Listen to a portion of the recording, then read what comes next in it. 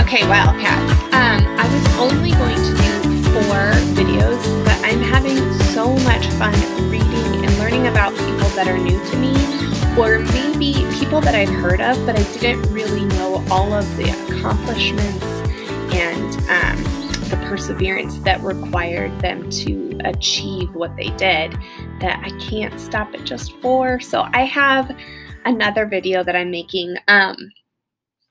So again, these little biographies are coming from Vashti Harrison.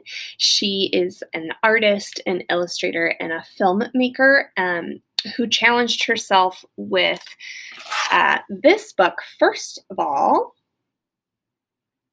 by drawing and researching a different person every day in the month of February to celebrate Black History Month.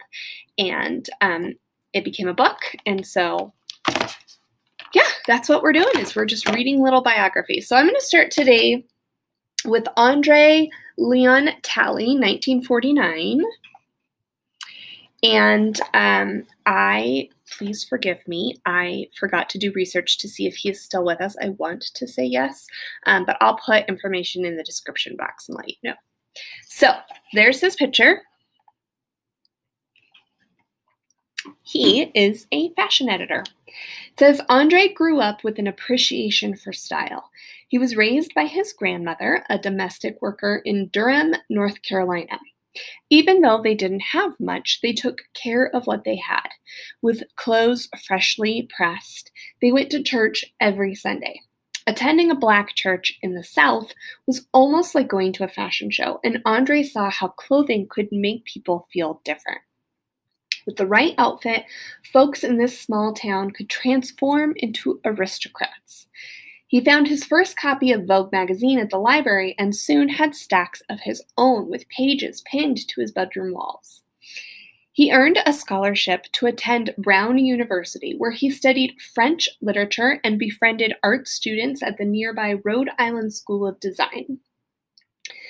Andre developed his now iconic sense of style, donning capes and fedoras, and found his creative voice writing a column for the Rhode Island School of Design newspaper. After graduation, he moved to New York and met his idol, Diana Vreeland, the visionary former editor-in-chief of Vogue. She was heading up the Costume Institute at the Metropolitan Museum of Art.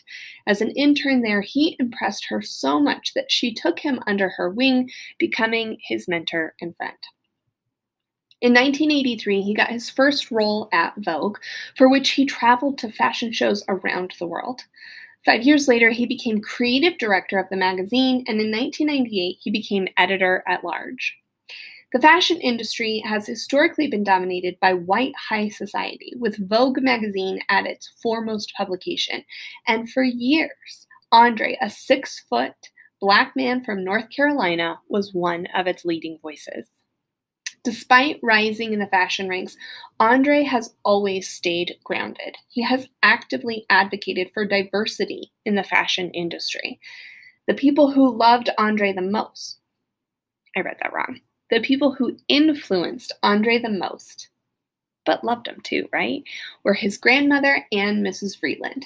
They showed him unconditional love, and that is what he reflects back into the world. Andre proved that grace and kindness are always in style. So I love that. Okay, and then we are going to do from the Little Leaders, Bold Women in Black History book, we're going to do Marcelite Harris. She was an Air Force general. And here it says 1943, and then there was no death date, but she did pass away fairly recently. I want to say 2019, but I will double check my facts and I'll put the information in the little description box below. All right, there's our picture. No one would have ever guessed Marcelite would become one of the most highly decorated military generals in the Air Force. Not even Marcelite herself.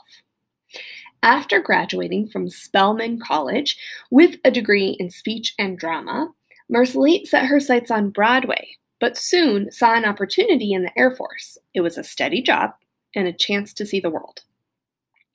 Her specialty was aircraft maintenance, although she had to convince her male colleagues that she had a real interest in aircraft hydraulics and aerodynamics. In 1971, Marcelite became the first woman aircraft maintenance officer.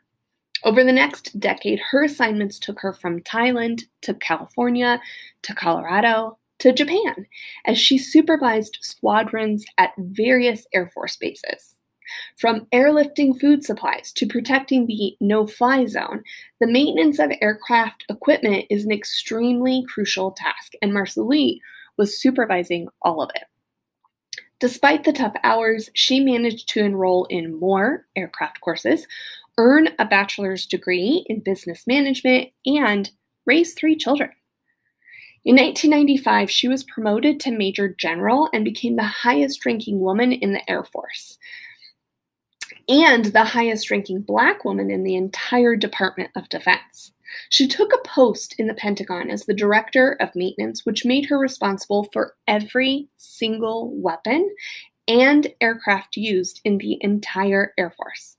She had a career that lasted more than 30 years and has been recognized with countless awards and decorations.